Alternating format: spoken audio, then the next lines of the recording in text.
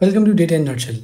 In this video, we are going to see how we can highlight duplicates in Google Sheets with the help of conditional formatting.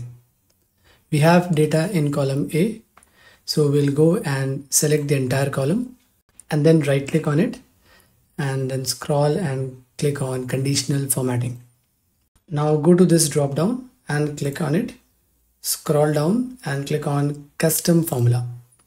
As we are trying to check the duplicacy, that means duplicate means more than one. So that means the content is present more than once. So that's why we are going to use COUNTIF formula. COUNTIF bracket and then A:, comma A1 bracket close greater than 1. And why greater than 1? Because to find the duplicacy. And what is this? It is basically counting each cell in the entire column. That's why we have used COUNTIF formula. COUNTIF A:, comma A1 greater than 1. In case if you are searching for duplicacy, if it is more than 2, then you can directly remove 1 and place 2 here. And once you do that, it will make sure that it only counts after 2.